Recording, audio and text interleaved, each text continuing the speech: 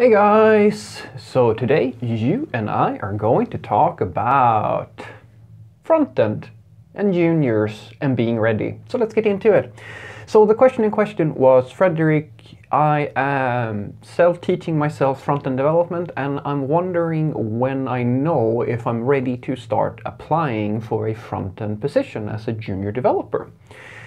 And the short answer is you need to know the bare bone basics of how things work and how you mostly work in front-end. Let me explain.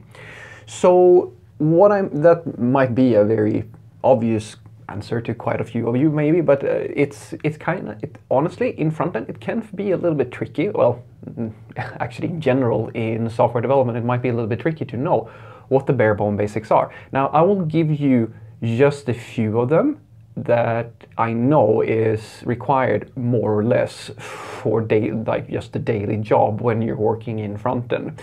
And then I want us to remember something, and that is that this may vary a little bit depending on where you work. I think that a few of these things should be fairly universal, but we have to understand that thing where depending where you work, like which region and so forth, you might have different requirements on you, and that's what makes it so tricky sometimes to understand what is required in order to be a software developer just in general.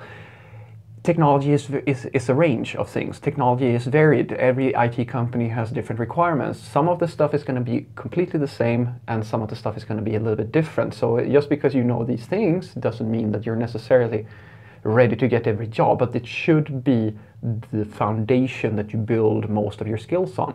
So the first thing is that you need to understand the basics, and what I mean by the basics is HTML, CSS, and JavaScript. These things are core. These are the core three things that every single front-end developer needs to have a good understanding of. I would say that these things that you need to master pretty much, in the sense that you need to understand how they all work, and you should feel fairly comfortable using these three things.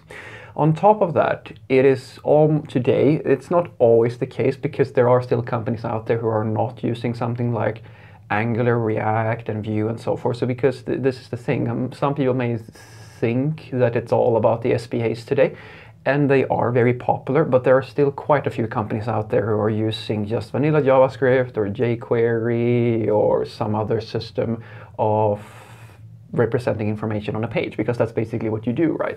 So I think that you should still consider one of these SPAs as a foundation where you pick one. Usually the hierarchy goes that React and Angular are right now, at least, it might change.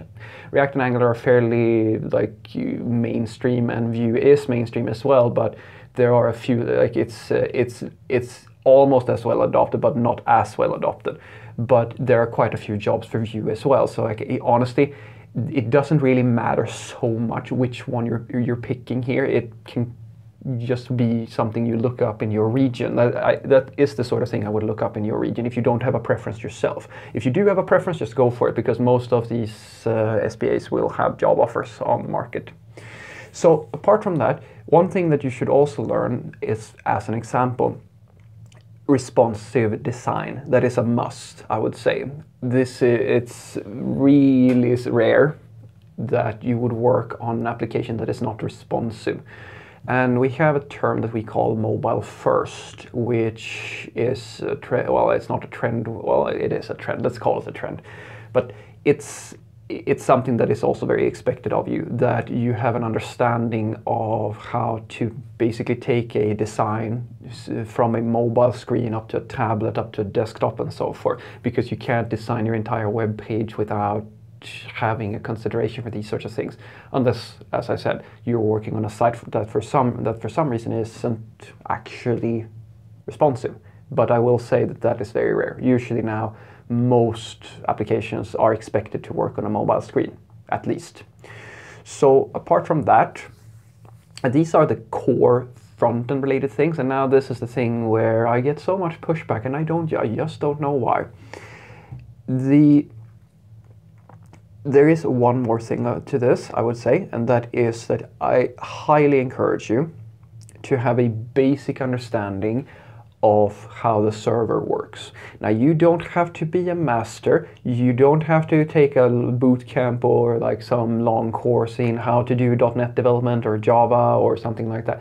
It's fine to learn how to use some Node.js. Is a good candidate if you're interested in being a front-end developer, because the thing is, guys, if you don't know how the internet works, if you don't know how HTTP works, if you don't know how a HTML document gets to the browser, you will it's maybe there is some way for you to survive without having at least a basic understanding of this. But guys, when you're going to use Ajax or like fetch information from an API of some sort in frontend, like these are cornerstone technologies, like knowing how HTTP works and knowing how a server gets information to the client. That is foundation knowledge for how the web works. And sure, you may be able to find a job where they are not going to care if you know what how an API works or how a server works. But I really don't think you should go that route, because it is by quite a lot of people and most of the industry considered to be core knowledge. It's very similar to stating that you're a professional programmer and not knowing how to work with something like object-oriented programming and not even know the basics of it. It's so common and so established that it might be that some companies don't really care about it. It might be that you are forgiven if you don't know it, but you should have this sort of knowledge, I will say. I'm just going to put that, trust me on this. It's more likely that people expect you to know that than it is that people are just fine with that you don't know anything about how you don't know how to serve up a web page. And that doesn't require all that much investment, guys. I promise you. It's not, I mean, you can learn the basics of how something like Express or Node.js and so forth, how that works in a matter of hours. You can learn it it's not that much of an investment. And lastly, this is a nice to have, but I think that you could technically get a job, I suppose, without this, but I highly encourage you to look into this because it will make the transition into the job much smoother. And that is to learn Git, the version control system. Now, there are other version control systems out there, but Git is probably the most established one and most widespread one, because you're going to have to save your code somehow. You're going to, regardless of if you're front and back end and so forth, and pretty much every company uses a version control system of some sort, and Git is pretty much the most popular one these days.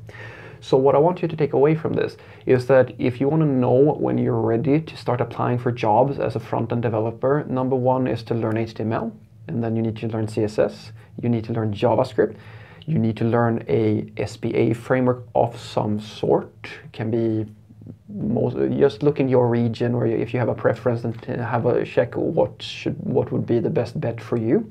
You need to learn responsive design so that you can design from you can make a responsive design that fits on a mobile screen, on a tablet, and on a desktop, and so forth.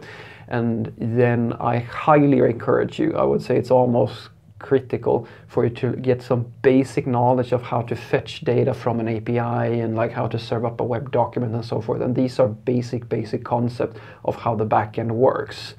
That does not make you a full stack developer. That does not make you a backend developer. It's not about you in learning in somebody else's job. It's about hygiene. It's basic hygiene to know how the web works for most people who does development work.